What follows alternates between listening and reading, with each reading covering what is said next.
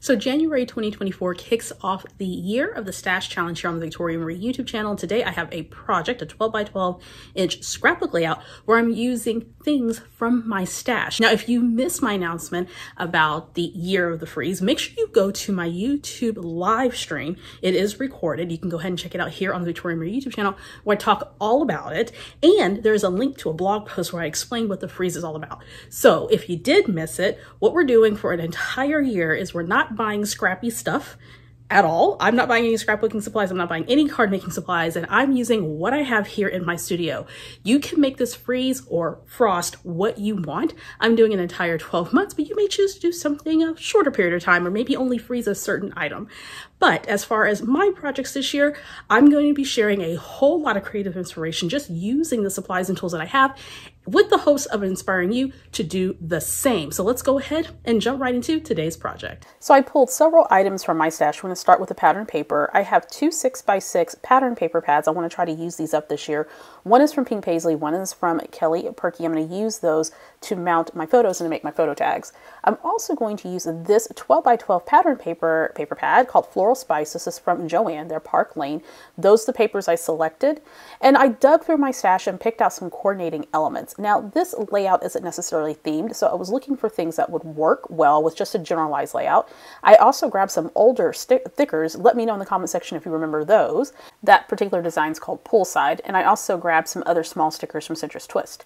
I'm going to do a tiny bit of stamping on this one. I'm going to create a stamped border. I thought I was going to do a little bit of a background stamping, but I end up forgetting about that. Also has some VersaFine Claire Nocturne ink and this tool from We Are Memory Keepers, or We Are Makers Now. I'm going to use this to create my tags, so you're going to see that here in just a moment.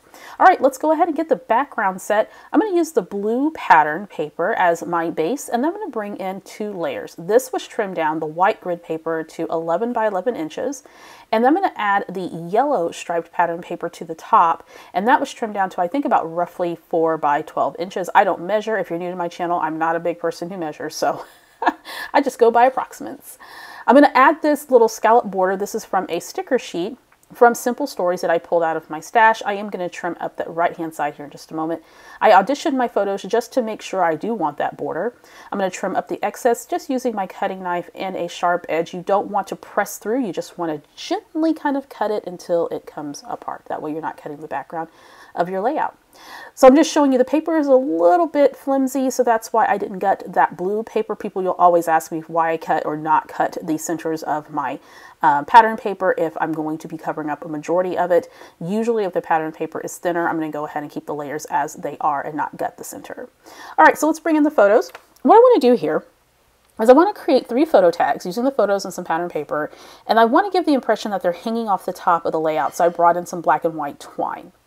So here we go. I'm going to go and reach for some scraps from these 6x6 pattern papers. And I'm using 6x6 because 1, it's not a whole lot of paper, and so there's not a lot of paper waste. And 2, it works really well because the patterns are smaller. And since I'm just using this to make the tags and as an anchor for the photos, I thought I'd do this instead, use some of those scraps if I could versus cutting into a 12 by 12 pattern paper. And you certainly can do that as well. So I'm looking through the Kelly Perky stack. I've had this for I don't know how long. I probably purchased it at Tuesday morning when they were still around. And I'm just selecting some papers that I think would work well. Now, of course, I'm using different collections here. So the way that I'm doing this is I'm finding colors that coordinate. They don't have to match exactly. They just have to be as close to it as possible without it being, you know, going to inertia. As long as it looks good to me, then I'm fine. Now what I'm doing is I'm going to adhere my photos on the scrap pieces of pattern paper. This one actually was small enough to fit my 4 by 3 inch photo. I'm going to trim around the sides just to have a nice little pattern paper border around the photo. But at the top, I'm going to leave just a little bit more because I'm going to need that space to create the top of my tag, if you will, thus making a photo tag. Once I have it all trimmed up to what I want, of course, this is going to vary depending on what size photo that you want to use. I'm going to go ahead and use my We Are Makers punch, and I'm going to notch out the angle of the tag, and then I'm just going to use a regular old office hole punch to create the hole. And there we go, an easy to make photo tag. Now you can use whatever tools that you have. You can just use this. You can just use your scissors to create this. You don't need a tool specifically. But one of the things I want to impress upon you this year is as you're using your stash, also use your tools, whatever tools you have. So if you have a punch board that creates tags, pull that out and use it. If you have a tool like mine, use it in some way, or just to create tags by hand, or maybe use your electronic cutting machines and cut up a whole tags, or maybe you have some tags in your stash that you can use that are big enough to house your photos. So lots of different ways that you can create this look. I'm going to bring in my little trusty little enforcer punch as well. This is from We Are Memory Keepers. I'm going to create little white enforcers for all of those tags so that they're nice and sturdy on the layout. I just really like the look. They're going to be adhered to the layout, so it's really not going to make a difference, to be honest with you. But I really like the look of having an enforcer on a tag. So here are my photo tags, super easy to make using items from your stash. You don't have to go and get anything new. This is a great way to showcase multiple photos on your layout in a really creative way. Now what I want to do is add a bit of dimension behind these tags. So I reached into my supplies, grabbed some foam, and if you've been around with me for a while, you know I love popping up my photos and a bunch of other things on my layout using foam. So I'm just adding these foam strips, and they're actually thin strips. I think they're less than 1/8 of an inch thick, and so they work really well for this. I'm going to position the tags on the layout, just kind of get a feel for where I want them, and I think that I'm going to keep them here on the right hand side of the layout.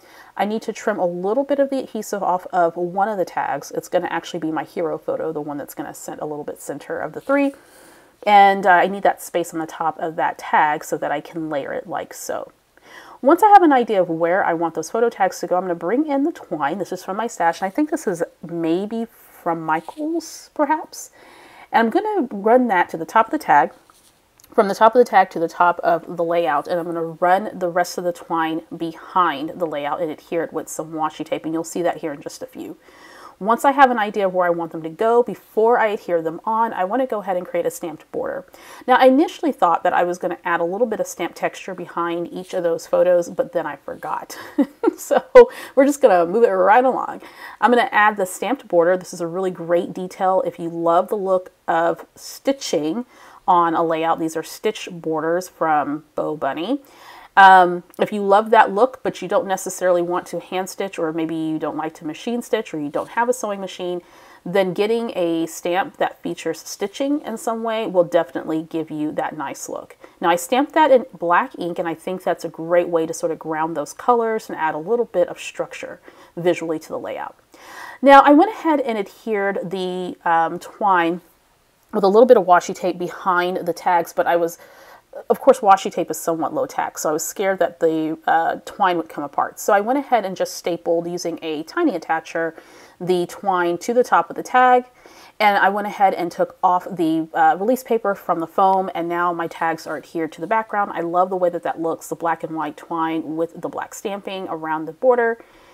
We're good to go. Let's go ahead and add the title using these stickers. It's called Poolside. I have owned many sets of this particular thicker style. I absolutely love it. I'm going to spell the word T with those stickers, and I'm going to bring in some gold metallic letters. These are from Citrus Twist. I hoard these as well, so I'm going to try to use them as much as I can from Citrus Twist. Some of my favorite font stickers. Now it's time to embellish. For this particular layout, I will be honest, when I was filming this particular project, I wasn't quite sure where I wanted my clusters to go, but when in doubt, go ahead and just do 3 and put them in a visual triangle and call it a day. Don't overthink the process. So I'm going to create a nice anchor there at the top, and I pulled in some chipboard frames. Those are from Pink Fresh Studio, as well as some floral elements, and I want to say these are from Pink Fresh as well. The floral elements are actually from a fall collection. But I'm just going to pull out the elements that I think work color-wise with the pattern paper. So I've got some oranges and reds and blues, which work very well. Once I kind of have an idea of what floral items I want on there, I'm going to come in with some different icons. So of course a camera, which I think is great. I kind of snapped these in the middle of a conversation with my kid. And I'll go over that story here in just a moment. So I have this sticker camera, and then of course the title of this layout is called Spill the Tea. So we are at the stage of my daughter's teen years where she tells me about the drama that's going on with her friends at dance or just in general. And so she'll be like, "Ooh, Mom, I've got some tea for you today." So as she was talking, I was snapping some pictures because it occurred to me that we are at that stage where she's sharing parts of her life with me that I don't get to see. You know, I don't get to watch her when she's in dance class. I'm not with her when she's interacting with her friends most of the time. So I wanted to document this and say I really enjoy talking with her about, you know, what's going on in teen world with her. And, you know, we talk and we gossip and we laugh and, you know, we're so judgy and petty. It's great. So I'm so glad I can share that with my kiddo. So now that I have all the elements worked out, it's time to tack them all down. I did bring in some label stickers from Jelly Bean Soup that I've had for many years. I used one as an anchor for that camera down there. You're going to see me use another one that's a tab here in just a moment that will house the date for the layout. Otherwise, I'm just layering on the different floral elements. I'm almost done with this pack of embellishments.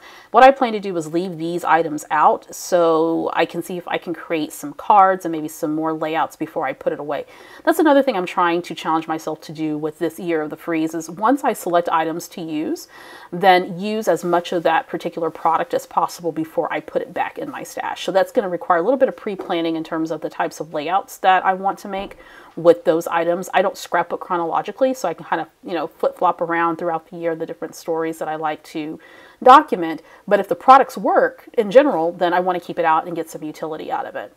Once everything is nice and adhered down, it's time for some final bells and whistles using these decorative brads. These are from Simple Stories.